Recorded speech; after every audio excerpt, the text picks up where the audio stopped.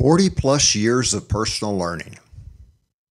I consider myself fortunate to have always worked in organizations that at least tried to make process improvement and employee involvement part of their work cultures.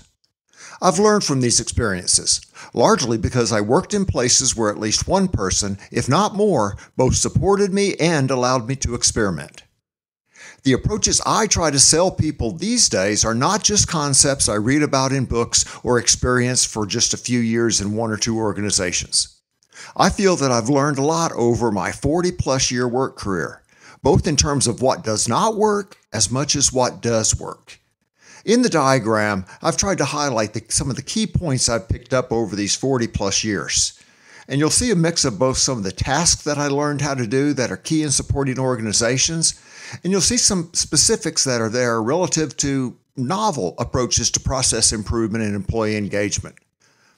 All I can say is I got to practice and experiment with all of them, take the best and blend them into something that I feel works really well, and I feel the approaches are calibrated by those organizations that score well against the Baldrige criteria. I'm quite happy to talk to you more so you can judge for yourself. I've had the privilege of working with project team-based improvement in 6 different organizations. While helping over 100 teams with their projects during that time helped teach me both what can help and hinder project team performance, I also learned that project teams alone won't help you achieve, let alone sustain, process excellence. Through experience, I learned that process excellence can only be attained if you build process excellence expectations and skill requirements into the jobs of every employee, and in particular, every formal leader. I learned that the manner in which our leaders interface with their people each day is much more important than the quality of a given set of training courses, the knowledge that a consultant might be able to share with you, or the charismatic CEO's annual speech. I've had some great learning experiences over the years, and I am still learning every single day. I have to say, however, that of all these experiences, serving as a National Baldrige Examiner for 20 years has affected my career path and attitudes about work more than anything else. My Baldrige experiences have shown me time and time again that high performance is not just an ideal or catchphrase that can be used to sell more books. There are organizations out there that are doing it right each day. The problem is they represent a very small percentage of the total. 5 key concepts. All work is a process. All processes produce results. Systems shape culture. Systems give you what they are designed to give you. People make the difference. If I had to sum up my key learnings over the past 40-plus years, I would do so by listing the above 5 bullets.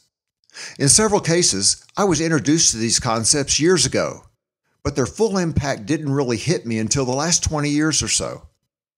Today, they serve as the foundation of the messages I share with all groups and individuals I come across as a Taproot root cause analysis trainer, a speaker and trainer for the Institute of Industrial Engineers and Systems Engineers, and as the Chief Excellence Officer of Great Systems. The fact that I consider these 5 bullets to be foundational is key. Too many organizations fail to clearly identify those principles and beliefs that make up the current foundation of their organization, both its systems and its culture. How familiar are you with your organization's mission, vision, and values? How about your team? How well does your organization recognize that building a better organization is just like building a better house? If you violate the building codes to save money or time when constructing a house, you might end up with an electrical fire, a cracked patio, or a leaky roof.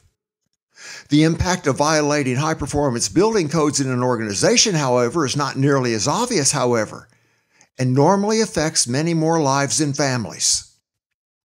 It's likely that these 5 bullets make sense to you, and many organizational leaders would be too quick to say that you're telling me nothing new. We do those things already.